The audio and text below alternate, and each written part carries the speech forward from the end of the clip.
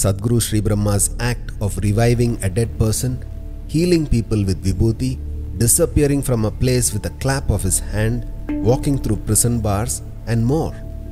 These are all unfathomable accomplishments. Although these were done at rare instances, they were not done as an act of miracle or for exhibit.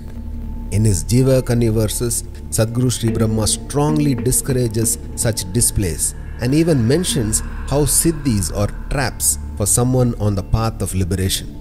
But what we know gives us a glimpse of the phenomenal levels of mastery that Sadhguru Shribrahma had over his own energies and the complete control he had in manifesting and using them for people and in specific situations.